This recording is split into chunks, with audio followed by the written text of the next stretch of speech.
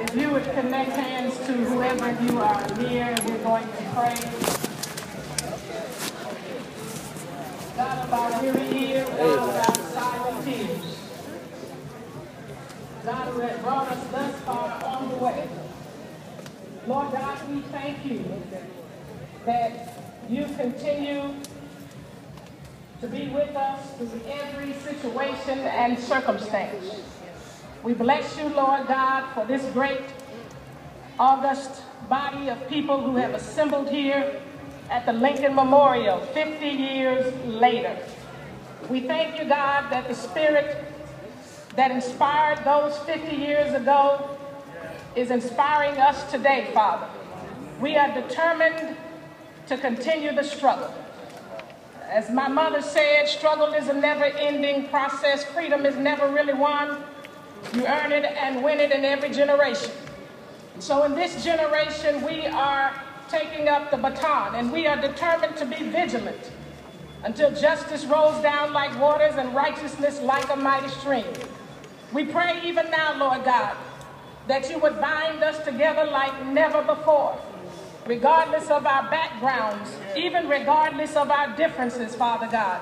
Give us the strength and the courage and the humility to transcend those differences, Father, that we might be able to join together as a freedom force to continue to move this nation and this world toward creating the beloved community and ultimately the kingdom of God.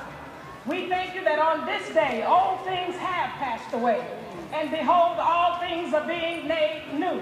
We thank you, Lord God, that there is a Joshua generation who hears the sound, Lord God, and are ready to run with the vision. And so as we leave here on today, as we march, as our feet march, Father God, with every step that we take, we thank you that we are stomping on the enemies of our progress, Lord God. We thank you, Lord God, that we are stomping on those that would seek to keep us separated and divided.